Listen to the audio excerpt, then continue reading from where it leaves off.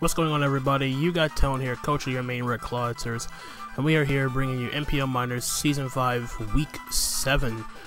This week we are taking on Mio and the OKC Thundurus, who, like us, are having a pretty rough season. We both have crap records. We both won 3-game losing streaks, and that one of them has to end. It's pretty much all I'm going to say about that.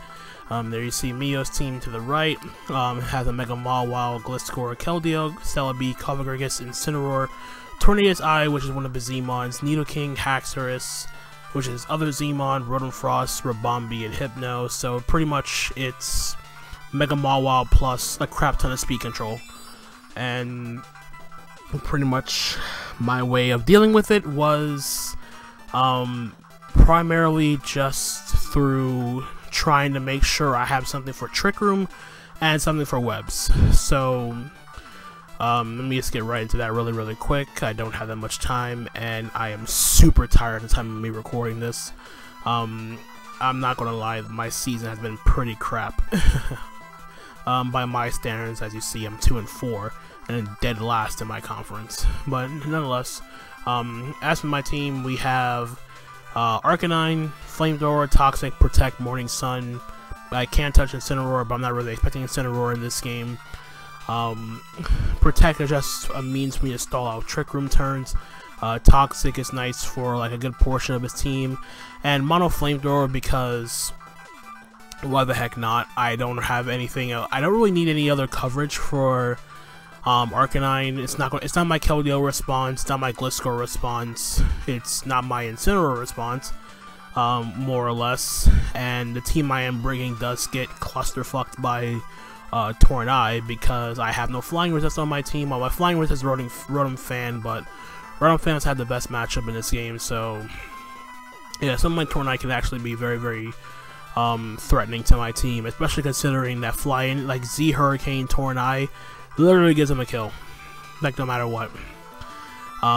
So as for my investment, I'm running enough HP in defense investment, lets me avoid being 1-KO by Stone Edge from an added max attack Mega Mawile, and the rest is put into Spadef. That's pretty much all I'm about to say at that. Then we have our Scolipede, which is, this thing will click properly, thank you. Scolipede, Protect, Poison Jab, Rock Slide, Aqua Tail. Didn't need Mega Horn, I already Celebi with Poison Jab. Aqua Tail for the Gliscor, Waterium Z, Surge, Hydro Vortex, Rock Slide hits the Torn. Max Attack and up speed for Keldeo, rest in HP, pretty straightforward.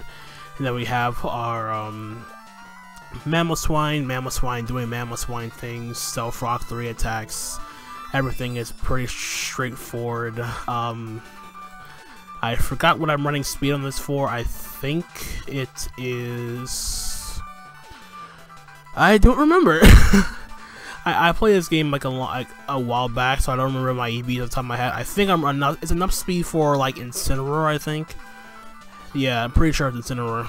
But yeah, Mamoswine is just very straightforward. Mamoswine, like I said, Mamoswine doing Mamoswine things. Can't really say much about that.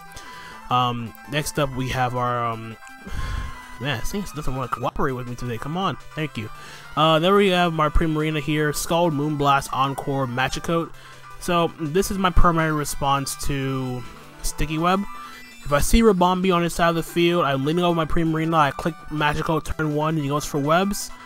I bounce them back. He can get him up on my side, but if I have to deal with Webs, he has to deal with Webs too. It's that straightforward.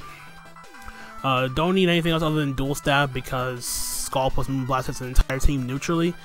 I forgot what my investment was for. I know the speed is there for Adam and Mawile. Adam and Maximum Mega Mawile.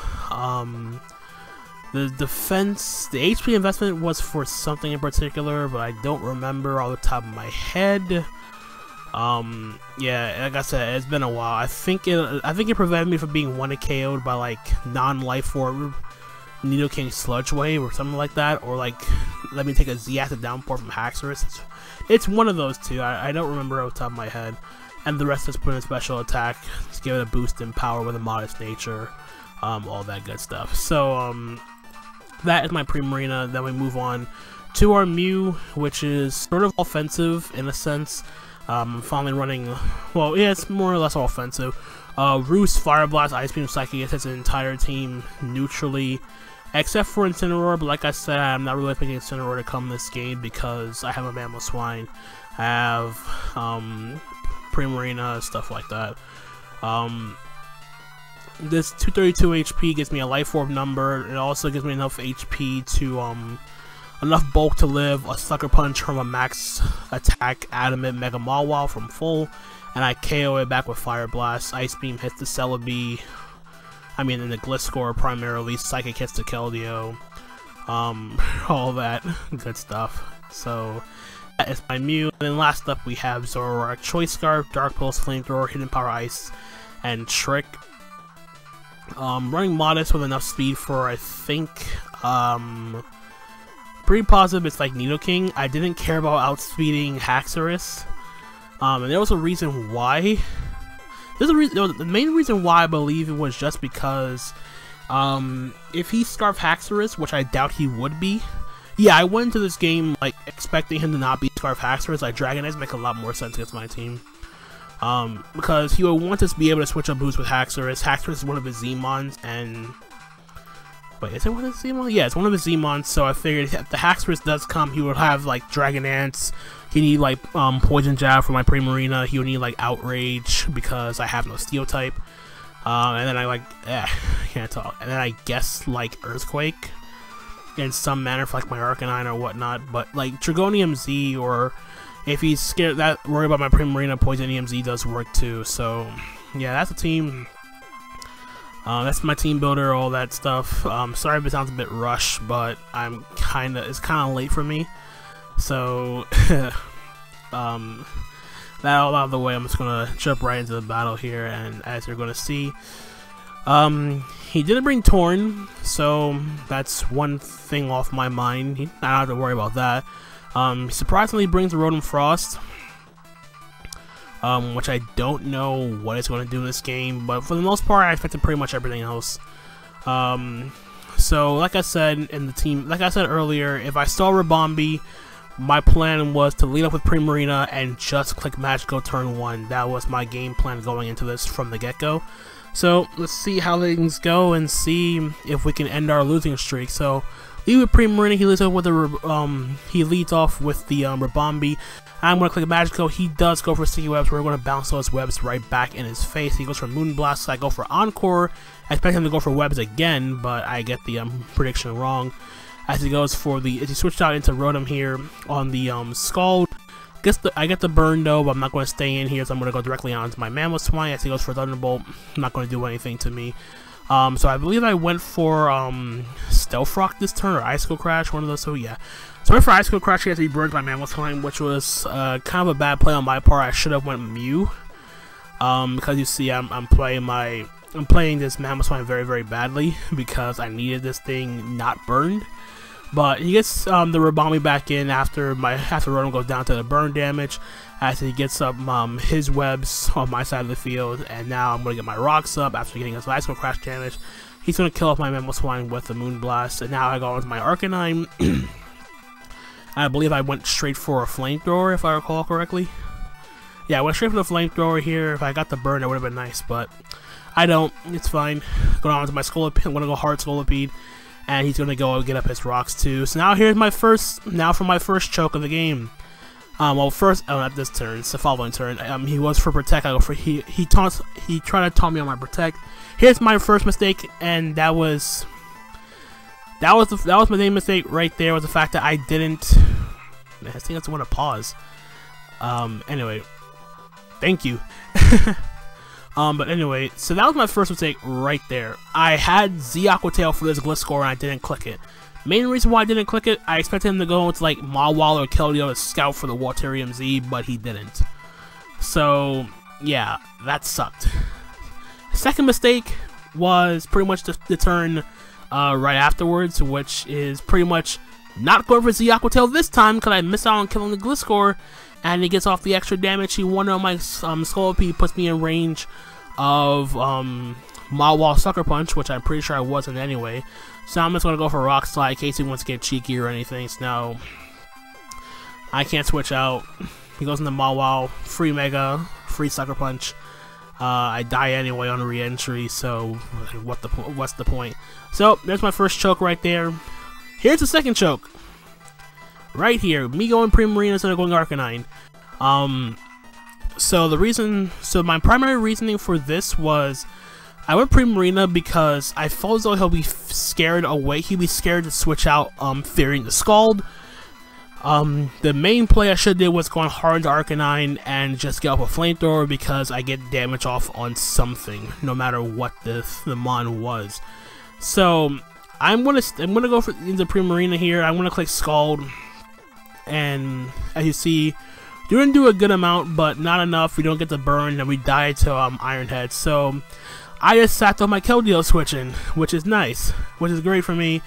But it's not great for me, obviously. I go with my Arcanine now, kill off the Mon with Flamethrower. Surprised he didn't go for Sucker Punch this turn as I go out in. Oh wait, okay. I'm getting ahead. I'm getting a little bit ahead of myself here. So let me backtrack for a second. Man, like I said, it's been a while since I played this game. So what happened that turn was my Zoroark. I came in with my Zoroark disguised as my Arcanine. That was the main reason why I didn't go Arcanine. I wanted to keep the disguise on my Zoroark as Arcanine to bait in the... It was to bait something in particular, but he didn't bring the it was something in particular. I wanted to Flamethrower here so he wouldn't get down, leave him until false sense of security. It was something in particular on his team that he had that I wanted to disguise my Zoroark as Arcanine, but it didn't work out. So I went Arcanine this turn because I went to Zoroark this turn because they both had Flamethrower, and I lost nothing by just clicking it that turn. Even if he went on to like Haxorus or Keldeo, it didn't matter to me. So what I do now is after I kill off the Mawa with my Zoroark, I now go into my Mew here, expecting him to go for like a Secret Sword or a Scald, whatever the case may be. As he goes for a Secret Sword here, doesn't do much. This is my this is actually my Mew. So now I believe I just go for a Fire. I go for I think I roosted this turn. I'm not gonna. I think I remember. Okay, sorry. No, I didn't. I clicked Psychic. Yeah, it's like I said, it's been a while. So now I go into my actual. Yeah, I go into my actual Arcanine because I got the Intimidate off, and I get to force him to reveal the the Dragonium Z on the Haxorus. He's now going to go for Earthquake and kill off my Arcanine. I don't have E-Speed on this thing. So now I got into my my Zoroark again. The disguise is my Mew this time. I click Flamethrower, take out the Haxorus, and then I got into Ribombee, expecting me to outspeed and all that stuff. But this is a Scarf Zoroark. Kill it with the Flamethrower. So that's all well and good. So now last Pokemon is Keldeo. But I kind of mess up this play because I stay in, go for Flamethrower, force him to kill me off with the Surf, which is my actual Zoroark. So down goes my Zoroark now, and comes my Mew, and I am going to get killed by the Surf. It got a crit, which didn't matter because doing the calcs afterwards, like I know I'm speeding through this a bit, but just trying to explain that last couple of turns here. It would have been a lot better for me if my Zoroark had extra sensory, but I didn't. I just put HP Ice for Gliscor. So just to explain those last like couple of turns, like I could have switched out into my actual Mew, but I didn't want to risk. I couldn't risk. My Mew couldn't take Sacred Sword into a Surf, and I didn't know if he was Scarf or Specs, whatever the case may be. Well, I know he wasn't Scarf because if he was a Scarf Keldeo, he would have outsped my Zoroark. So it turns out afterwards he was Splash Plate, and despite the fact that he got that last turn crit, it didn't matter because the roll was in his favor anyway. And even if my Mew lived, it would have ended up being a 0-0 win for me. So, yeah, that's pretty much the long and short of it. But bottom line is we lose again. And it was mainly just because of the way I played Scolipede and the way I handled the Mawile after Scolipede went down. I should have went Arcanine the turn after Scolipede went down. I played too passively with my Scolipede in this game. I am happy though that the Magical Primarina gimmick worked turn 1, but the way I played it afterwards was a little bit less to be desired. That was my own fault. So we're now 2-5, -10, second to last in the entire league, and still dead last in our conference. I think if we lose our next game, we are officially out of playoff contention, but what can you do? So yeah, if you guys did enjoy, leave a like, check out the other coaches, the NPL Minors, all that other stuff. Yeah, I'm just gonna leave it at that. Thank you guys so much for watching. Till the next time, this is Tone, signing off for now. Peace out.